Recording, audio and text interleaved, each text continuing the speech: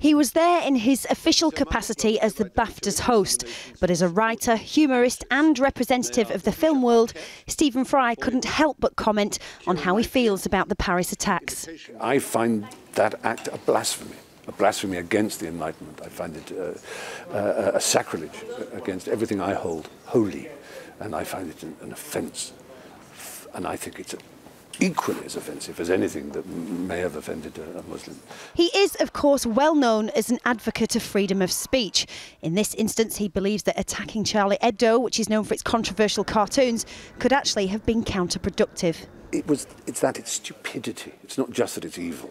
It's not clever evil, it's stupid evil.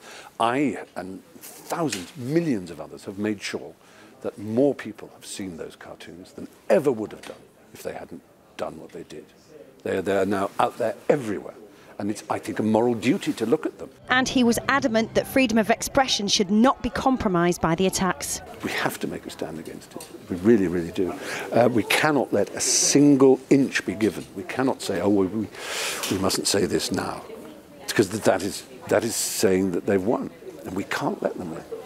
He was, however, also happy to talk about his recent engagement to Elliot Spencer and said the pair of them will be heading to France this weekend to show their support.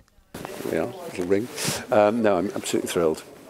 We're going off for a weekend in Paris to show support for the Parisians, in as much as, not that they need our support, but you know, I think it's important to show that we're not afraid to go there.